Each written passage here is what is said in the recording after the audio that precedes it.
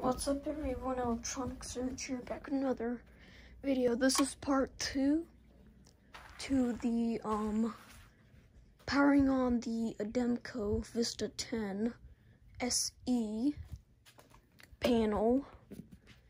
And towards the end we blew a fuse, we didn't blow a fuse, we popped the GFCI. And what I'm gonna do today is I'm gonna remove the what is it called? The external sounder because we don't really need it. This isn't going to be like an actual home security if it does work. The battery is still dead. The only way to charge the battery is by plugging the system in. And we know everything works, and we also found out that the other half of the house completely has no power. Either there's a short somewhere in the circuit, or there's just no power going to it. So we found out the keypad, motion detector, and basically every single window here in the living room has no power, which means it does not work. And I'm gonna see if I can try figuring it out why it's not working. What is that wire? What is that wire? What is that brown wire? What does that go to? Oh, there's one right there. Okay, so there's two brown wires actually. Okay. Oh, this could just be the gas. The heck, it's cut off.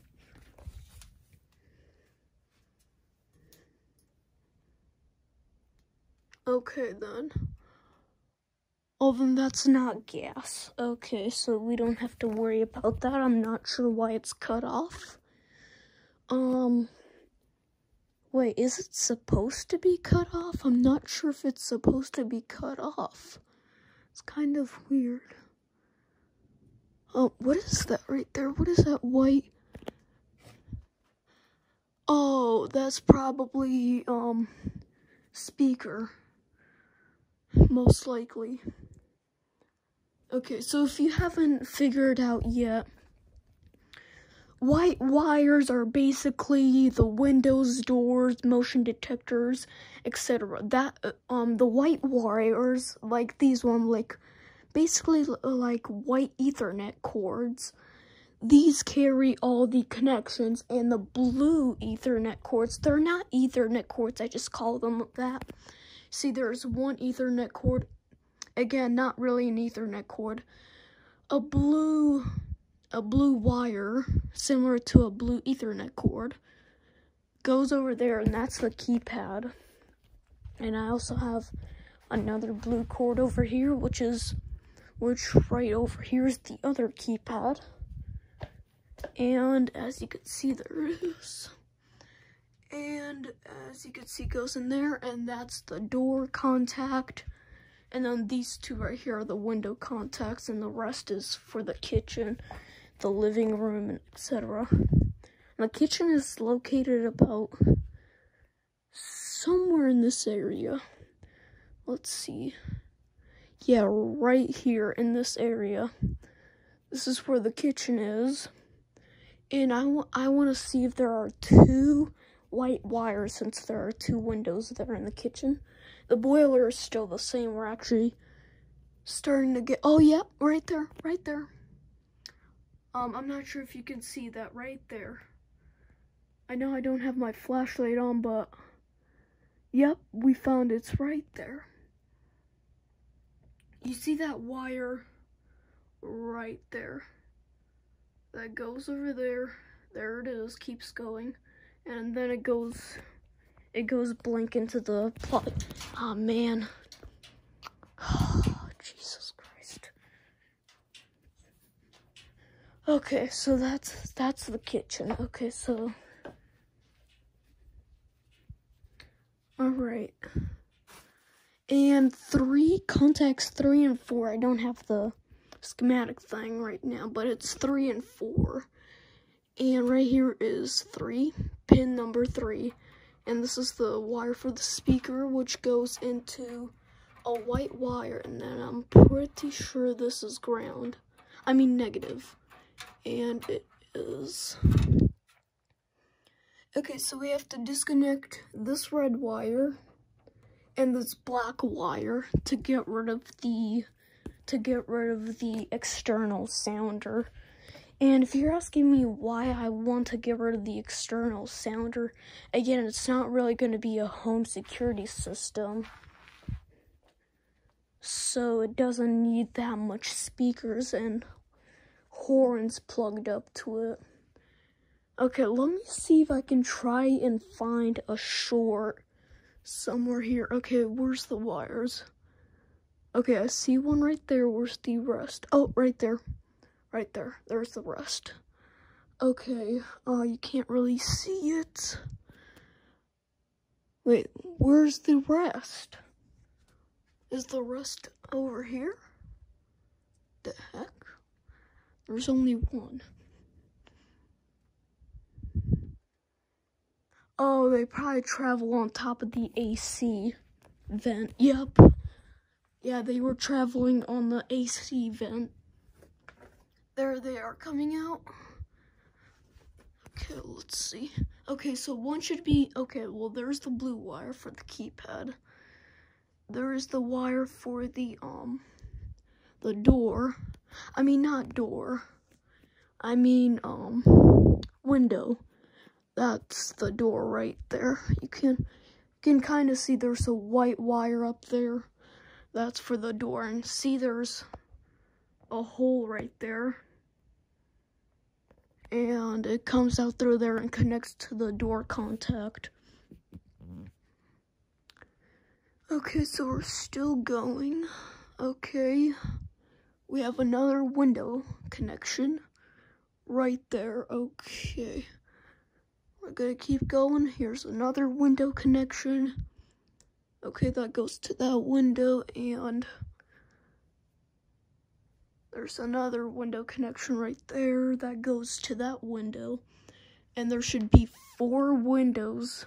There's 4 windows right here, which means there should be 4 lines going to each of the windows. Okay, so I see the wire going there. Okay. Alright.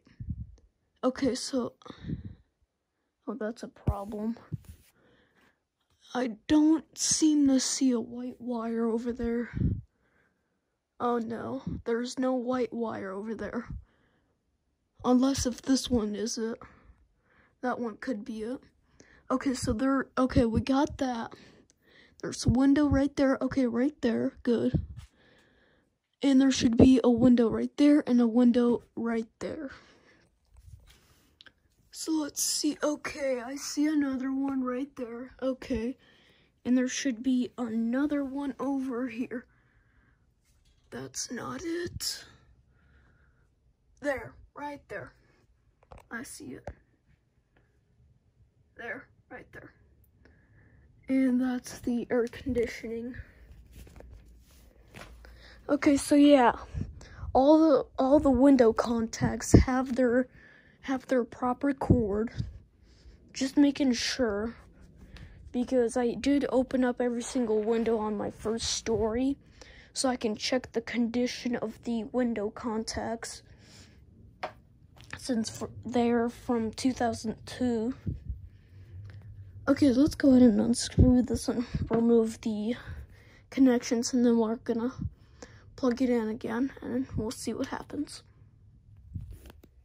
Okay, I disconnected both a negative and positive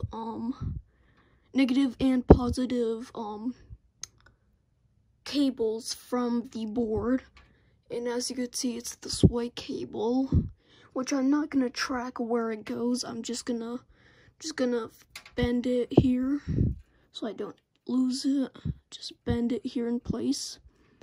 And I'm gonna put it somewhere where I don't really need it. I'm gonna just put it here in the internet box. No, not over there. Okay, maybe I can just take this wire out. How do I pull this wire out? Okay. Let me just run it through a knockout hole, actually. Right there, there's a knockout hole. Sorry if I'm putting the camera somewhere where you can't see me doing the panel work. And let's also hope the GFCI doesn't pop again. Okay, it won't fit 2 wires through there. That sucks. Okay, well then let me just bend them again. And just put them in there. There we go. Okay, done. Alrighty. Okay, battery's connected. Put these window contacts in here. Okay, well, oh well. Alright, battery's hooked up and connected. Let's turn it on and let's hope the GFCI doesn't pop. And then we're gonna go upstairs and check out the keypad. I really hope the GFCI doesn't pop again.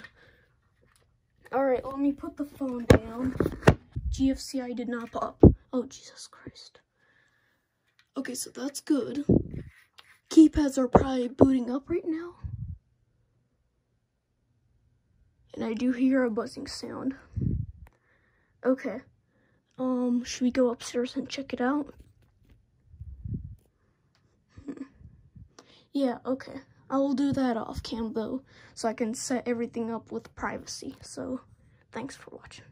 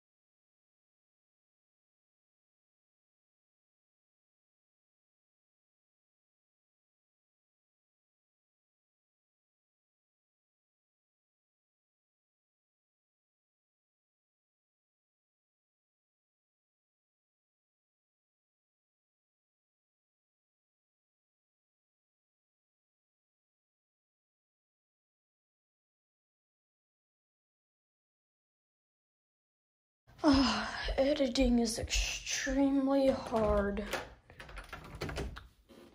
Well, kind of. Anyways, what's up everyone? Well, actually not what's up everyone, it's the video has started like 15 minutes ago. And in the last scene, we discovered, at the beginning of the video, I should say, we disconnected the external sounder because we found out that, oh no, I think I've made a bad choice here. Yeah, see, this is why I don't pull out all kinds of wires. Please, no, I just want you to stay in there, that's it, thank you very much. And then once I disconnected the external sounder, we found out why the system always would alarm, and that's what happened. We found out that it was a broken window contact on zone 06, right here. According to the Ademco keypad, it said zone 6, and if we look at pins 15 and 16, which is right here, pin 15 and 16, the system is unplugged, by the way, if you want to know. The battery is still dead. I can't charge this battery. The only way to charge this battery is by using this panel, but I can't use the panel because the panel always alarms, so that's what we have to do. Now, if you're wondering why the window contact is broken and stuff, it's because this house was made in the mid-2000s, which means this panel was installed exactly when the house was built, which means this battery, which is from 2002, is no longer working. It's fully dead, because the system hasn't been powered on in like 25 years. Oh, and by the way, this is normal. That's normal. That's how the panel came. I'm not sure why that wire's cut off, but that's it. It's been like that once we got the panel. It seems like a keypad wire. Maybe that's why the other keypad isn't working. And, if we're gonna disconnect that window contact, now let me show you why I'm gonna disconnect the window contact instead of fixing it and stuff. It's because that stuff is really old. Again, like I said, this house was built in the mid-2000s, which means all this stuff, these door contacts and window contacts, they've been all corroded. Some of them are new, since mostly all the windows haven't not been opened. And right here is where that window is located. Now take a look at this wire. See, someone pushed that wire down, and that's why it's not working. Because this is why you should never pull home security wires. Don't pull it first. See what it's connected to, and then pull it. And don't just pull it right away without knowing what it is. Because once you pull it, you don't know what it is, and you end up breaking something like the window contact. And that's what the problem is. And it's also corroded, so I doubt it will be working again. And here's the two wires that we're gonna have to disconnect. The positive wire with the resistor on it, and the negative wire. These two contacts right here. This keypad is fine. The keypad has nothing to do with this. It's just this wire, which is this right here. And as you could see, it goes into there. Now you could see it's connected to two wires right here. Two wires, which go to that side. They go over there, which means they go to the other side of the building, the house, which is all the way over there where you saw me last time.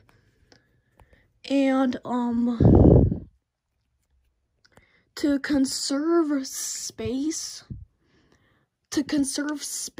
what they did is they hooked up each window contact. Here's all the window contacts. What is that sound? What was that? What was that? Did you just fart? Did you just fart?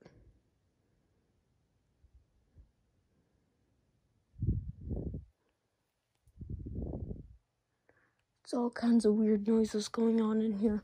But what I was saying is these all connect to window contacts. And I'm gonna have to disconnect these two, which means I'm gonna have to disconnect two window contacts. And that's because this window contact that's broken is plugged into this one, which is then plugged into the panel. So I basically have to get rid of this, which then connects into this wire, which then connects to the panel, which is this positive and this negative. So these two we have to disconnect. Okay, there's that sound again. Who's farting?